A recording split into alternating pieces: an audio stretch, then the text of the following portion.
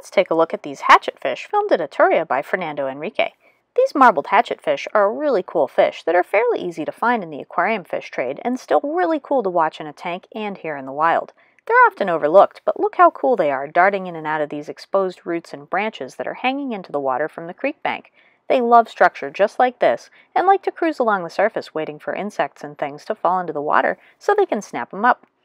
If you keep these fish in an aquarium, do be aware that in addition to zipping around really fast to get away from a perceived threat, they're also capable of launching themselves out of the water for quite some distance, which means that in an aquarium, they either need a good lid or a very tall jump barrier that they can't launch themselves over. The gentle capture of many species of home aquarium fish from habitat like this throughout the Rio Negro region drives conservation by providing sustainable livelihoods to rural families, and keeping these wild-caught fish is a great way to support this industry, connect with, and help preserve this beautiful habitat.